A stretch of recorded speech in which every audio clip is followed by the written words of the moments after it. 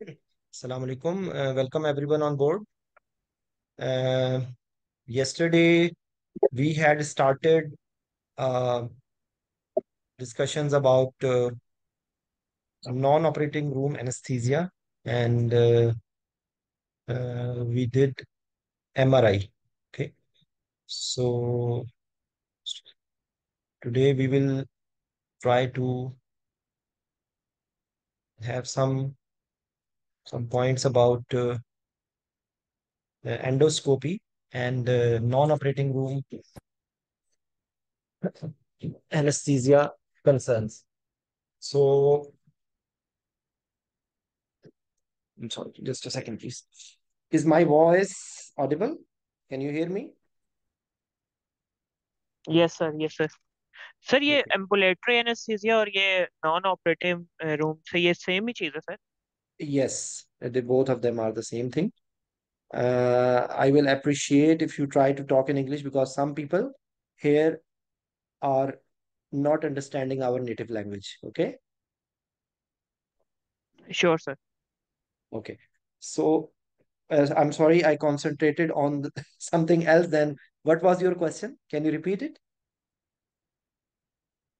Sir I was just asking that ambulatory anaesthesia and non Yes, yes, the yes, yes. Nora this Ambulatory, I'm non sorry, I'm operative. sorry. I yes couldn't focus on your question. I concentrated on language. Okay. So, anyways, a non-operating या NORA okay and ambulatory is the same. Okay. Okay thank you sir thank you. So actually, the general concern will remain the same. Usually, endoscopy suit. We have these procedures like ERCP, endoscopic retrograde pancreatography, and we have gastroscopy. Okay, gastroscopy. We have colonoscopy. Okay, so sorry for the writing. Colonoscopy. Usually, the problems will be with reference to, for example, if you are focusing on the problem with reference to stomach, so that will be for gastritis and like any peptic ulcer, okay, and H. pylori, okay. So things will be like that, and with reference to that thing, because again, I tell you something that it is not important only to see the procedure only. It is important to see the what is under the tip of iceberg, because you should be thinking that these patients, what are the possible causes of gastritis, okay. So one of them which will be of interest for you will be NSAIDs. Okay, so NSAIDs maybe because of joints problem, rheumatoid like simple osteoarthritis or to rheumatoid arthritis. So maybe you if you will dig, you will come to know that though it is for endoscopy or gastroscopy, but then the next step is patient is taking NSAIDs, and then you came to know maybe they are not interested. There is a funny statement. There is a fracture. I want to fix it. They are only interested in their thing. Okay, that is the difference between other specialities and anesthesia. Okay, because in anesthesia you have to take care of everything. So this is just to increase the respect and love for anesthesia, that the care provided by anesthesia is like a mother, and care provided by the surgeon is usually not more than a father. So the care which is provided by mother is never a replacement of the care provided by the father. So remember this thing. That's why I tell that I love anesthesia more today than yesterday. So that's what the reason is, that you should be knowing everything. There is no escape for you. Okay. So if you want to be a good anesthetist, you have to try to see behind the curtains. You have to do the X-ray of the scenario. You have to know. You should be knowing the CT scan of the disease of which you are dealing with. So I'm just telling you, this is one point I have raised to you, that gastritis patient is for endoscopy for gastritis, and then you came to know there is NSAID, and then you came to know that the patient has rheumatoid arthritis. So a bloody door of problems related to rheumatoid arthritis may open to you. So, and then if you miss it, then there will be problem. Okay. So I will focus on ERCP later on, but I'm just telling you the other thing. And then another problem which is related to this one is with, for example, if there is colonoscopy, they or for example, So it may be related to inflammatory bowel disease, that is Crohn disease or this ulcerative colitis. Okay. So even in these cases, maybe there is these conditions may be like found to be cancerous, precancerous or cancerous. And the another problem, but one of them, can anyone just recall? I remember one of them is precancerous and other one is not. I think ulcerative colitis is precancerous and Crohn's disease is not. Just if anyone remember, can recall, just let me know, please. One of them is precancerous and other one is no, not. Anyways, this is something which I just recalled. So if it is cancer, all the concerns with reference to cancer should be, another block will open. Okay. Then whenever there is one, uh, yes. Okay. So I was right. Thank you very much. So the thing is that whenever if it is only inflammatory, for example, not cancer, then even then you should be thinking about autoimmune disease. Okay. So these patient groups will have some autoimmune disease. So whenever you think about one autoimmune disease, there may be coexisting autoimmune diseases. So this is another door which can open to you. Okay. Then whenever there is autoimmune disease, you can think about steroids intake. You can think about immunosuppressants. So, okay. So immunosuppressants and steroids will have problems with reference to bone marrow suppression, uh, liver functions, renal functions. Okay. So there will be, so whenever you are evaluating a patient, if you have the concept, you will never miss anything. But if you don't have the concept, unfortunately, you will miss something. Okay. So that's why I'm just explaining to you these things, that always make your mind like a map. Always make a mind map. Okay. So that you don't miss these things. So cancer, just a quick review, that whenever you have a cancer, so cancer related thing will be again bone marrow problems, again spread, either local with invasion, slightly distal with this lymph nodes, and distant like in liver or brain or lungs. Okay. And this will be because with reference to this thing, then maybe patient will have severe pain with opioid dependence. Patient may be receiving either treatment. So now if with reference to treatment, what will be the problem, whether it is chemotherapy, whether it is radiotherapy, whether it is palliative care. Okay. So you should be thinking all these things, it should be in your mind.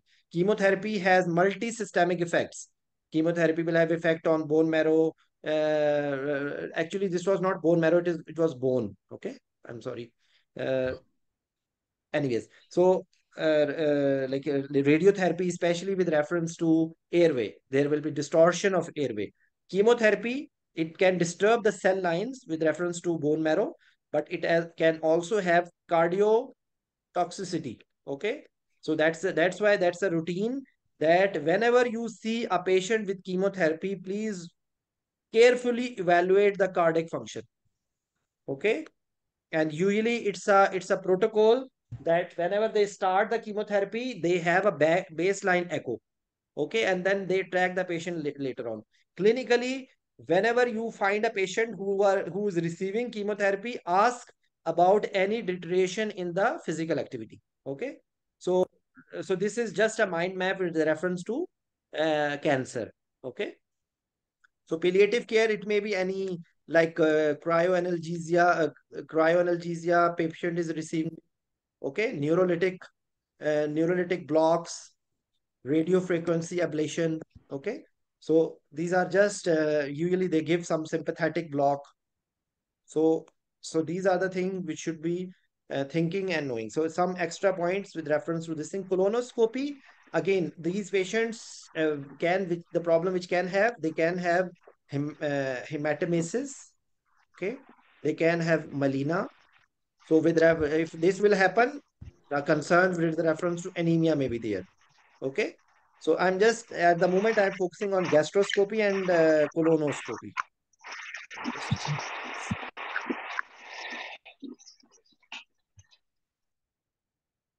Okay.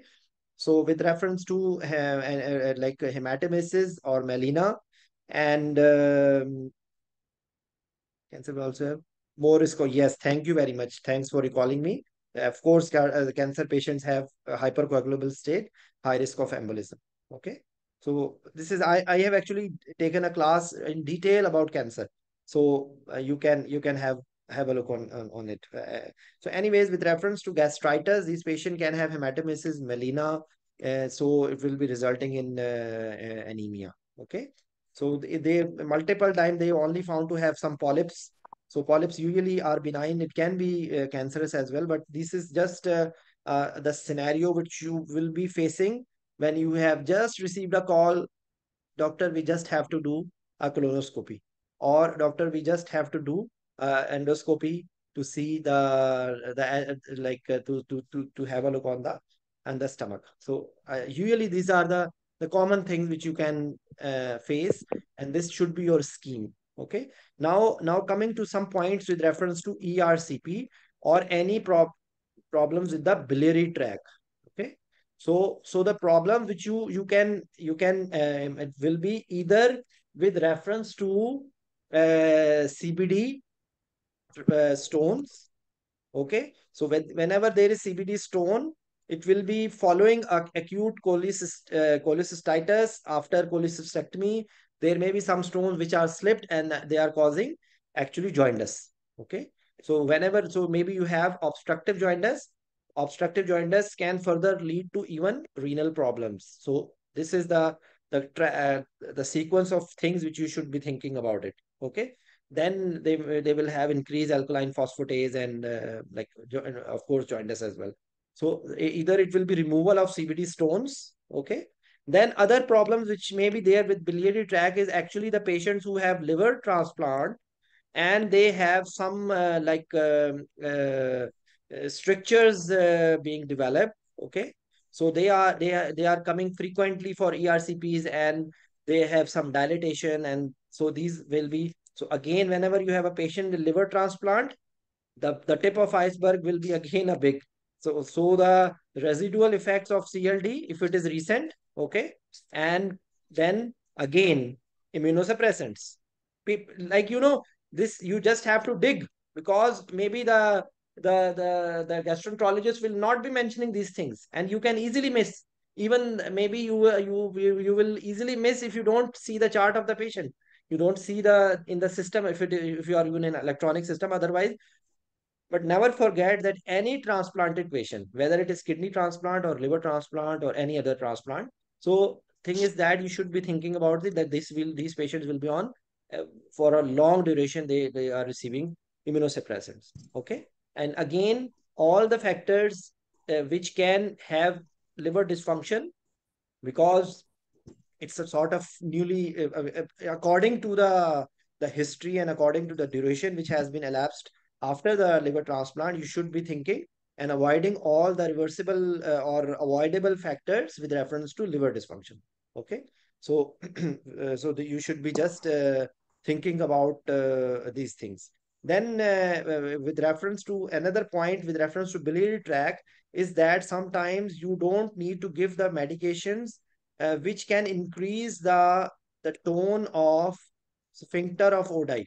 So can anyone tell what anesthesia medications, or what one medication group is notorious for increasing the tone of sphincter of Oddi? And if it happens, what Sir, can you do? Yes, opioids, morphine, opioids. Okay. and the rivoceranide naloxone in first attempt, that will be having an excellent cover for it for reversal of Actually, the pain unfortunately, associated. here it's not usually. I'm not sure about it, naloxone, because I have never seen patient receiving naloxone.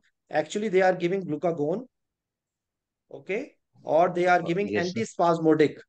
antispasmodic like hyoscine or no spa injection. There is some other salt in no spa. So actually, they are giving these things. Not, I have never seen. Theoretically, your answer is correct. I'm not sure about it, but I have never seen anyone asked to give naloxone when they are facing problem. Okay. And the technique, of course, which you can say that I am in love with opioid free anesthesia. I have almost removed use of this one uh, uh, opioids from my practice. I'm not using, in majority of times, I'm not using any opioids. So this is another way by which you can avoid the use of sorry, which can by which you can avoid this problem of increased sphincter of diatone. Okay, so you can have, because now we will just see that what are the things which you are usually in which position this ERCP is being done. It is actually semi-prone or prone, or you can say lateral sort of flexed head. Okay, so the things which you should be knowing about this thing, that in if the surgeon like a patient, the surgeon is expert enough, and he, and you are not expecting too much, this can be done under deep sedation. Okay, uh, but sometimes if you have any doubt, because here, yes, aspiration can occur, but usually because there is you can directly visualize, and even you can aspirate the gastric content. So actually it's not matter of aspiration, it is mainly the airway collapse. Okay, so it is the airway obstruction which is a bigger problem for you. If the tongue is falling, and you are not able to handle the airway, patient can desaturate, and this will be a problem. I use what technique I use is actually I use dexmedetomidine with propofol. Okay, and a very small dose of ketamine. Okay, because dexmedetomidine, even you can skip midazolam. Initially, when I had in less experience of dexmedetomidine, I used to give midazolam also, but actually with use of dexmedetomidine, actually I have even it's not dexamethasone, it's dexmedetomidine, Presidex. Okay, so even in some scenarios, you can even avoid midazolam. But if you are not, then you can still have this combination. People always, I don't know why uh, people think that fentanyl will have no effect on thing, but actually, because I was practicing it, and then I had some experience recently in endoscopy, and I used to ask them, and I informed that I'm not giving any opioid. Can you just tell me what sort of change you are feeling when you are doing the procedure? And actually, the response which I get from gastroenterologists, that they were saying that because usually they used to give glucagon or other manipulations as a routine, and in these cases, actually, in which I had not used fentanyl, actually they did not need to give it. So their response and the ease of the procedure was better. Okay, so this is another point. Okay, this is another point by which you can this is another advantage which you can get, especially in this case if you are using opioid free anesthesia. Then of course again it is more of theoretical, because practically it's a short procedure, and sometimes people don't bother. It's a quick turnover procedure. Usually if it is surgeon is not taking too much time, it takes usually 30 to 45 minutes roughly for this procedure, unless something complicated or something like that. But usually you will face like the TIVA.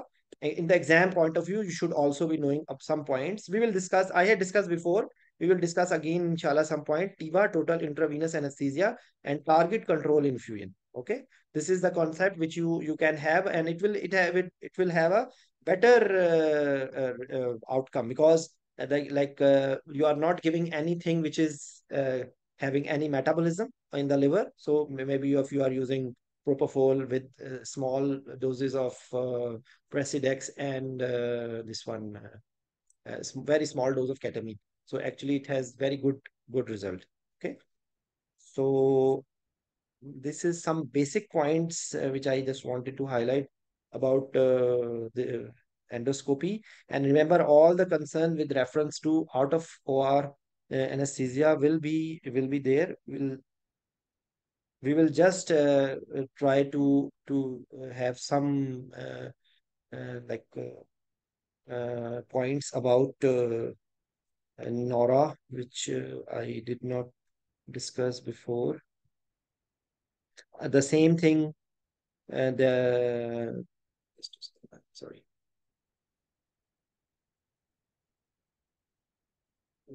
So many tabs are open, so even I myself not getting the play. So you see, this is actually this is a review research article, I think, with reference to endoscopy ERCP under TCI versus standard volatile agents. And what was the result? I will just show you the what was a summary. Just a second. Sir, how can endoscopy be done with a volatile agent? No, if you are intubating. If you are intubating. Okay, right. If you are Right. intubating, and another thing, you can actually, unfortunately, because in some cases we don't practice these things, it will be creating maybe after if it is procedure is going more time, maybe all the people in the hospital in the OR will be sleeping. But actually practical, again, don't tell in the exam and don't tell it, quote it to anyone, but actually if you attach the oxygen uh, this port with the endotracheal tube cover, okay, and then you attach it to the circuit. Actually, you can give inhalation agents as well. And actually, before With the I have nasal used prong. nasal prong or face mask. Nasal prong will be a But lot of face loss, but mask, again, my question would be that if we are using face mask, then from where would the endoscope pass? very good. Thank you very much. Thanks for correcting me. I did not think this way. With reference only with the provision of giving volatile, not specifically in ERCP. Okay, so nasal prong you can give it actually. Okay, so but again, what happens usually because LMA, yes, it's a big question. LMA will be problematic. Okay, Problematic. Yes. LMA will be problematic. It will It's uh, very bulky and it won't allow the scope to pass. yes, okay, but of course, you should be thinking because they are the world is so volatile now that everything is changing. There are, Like, sir, there are masks available on Intersurgical's catalog. I saw some masks for endoscopy. Those masks mhm, had a port for endoscope port. to pass through. Actually, But theoretically, it's how not it can be available. done that they can pass through in between, but the fibers will be distorted. There will be problem with like it will be bent, okay? Because they will place the bite block, and if you want to place the mask outside, you can do it, but of course there will be a lot of problems. So actually, you don't need to do it unless you are intubating the patient, and then you are giving with this one, okay? So this was the one article and the yes. So this was actually I did not find a good review article about it. If any one of you find it, do share it with me. Then another problem with like you have to place the bite block, any airway injury on the face. This one oral cavity can be there. So these are actually the basic anesthesia concerns are the same, which are there anywhere else. Okay. Uh, just a second. This is okay. So we will just try to recap on some of the points with reference to Nora. Mm, just a second. Any points, any comments, anything you want to add on to discussion with reference to ERCP or endoscopy?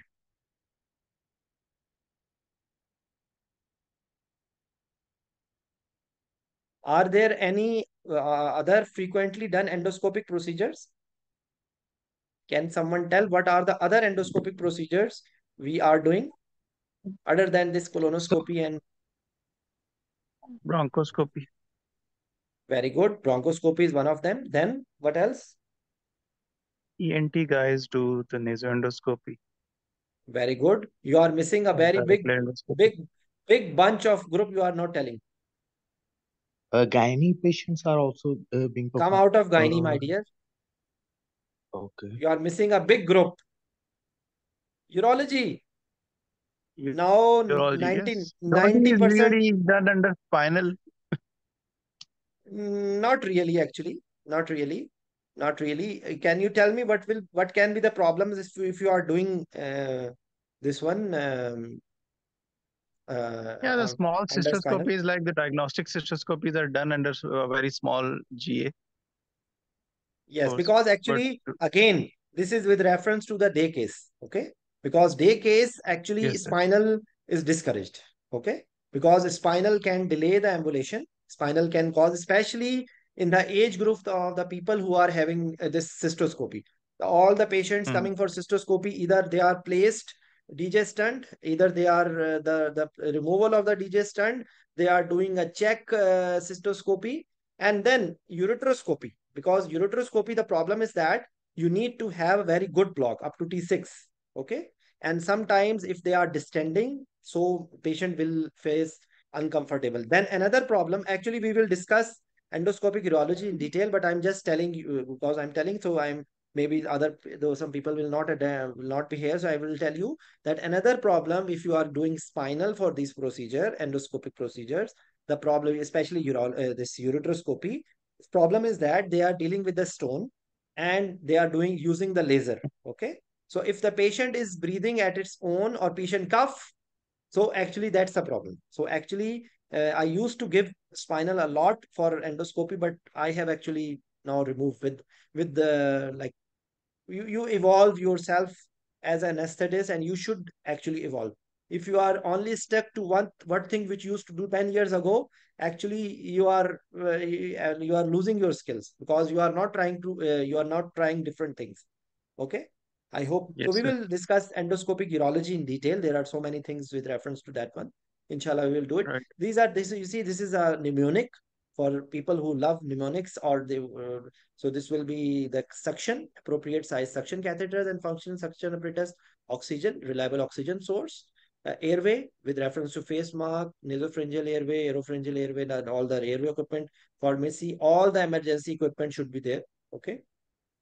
uh, Monitors, okay, standard 1 and standard 2, and few of the things. This is just actually, this actually you can, if you want to use this, forget about this remote area.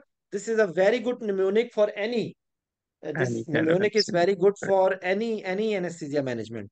Okay. So any resident who is looking at it, they will be available on YouTube. Actually, I have to, no problem. It's for everyone, and you can access it. All whatever I uh, like when all the sessions, they are available on YouTube. Okay. So I think that's it for today. We So have let's some quickly just have some words about dental anesthesia, anesthesia dental in the tomorrow, dental inshallah. field. By the way, my Tomorrow duty we'll is do about. tomorrow on dental OR. I have a list in dental OR. So tomorrow, inshallah, I will do dental. Okay. Is it okay, Okay. Zishan? Right, no problem. I hope So I might be able to join just tomorrow. like there is upcoming events. So we will inshallah do dental, this Yeah. endoscopic urology, okay, and then endovascular in days, in coming Right, days. Okay. So right. we will be doing this. So thanks a lot, all of you, for joining. And inshallah, any question, anyone, any comments you want to do it, you are welcome.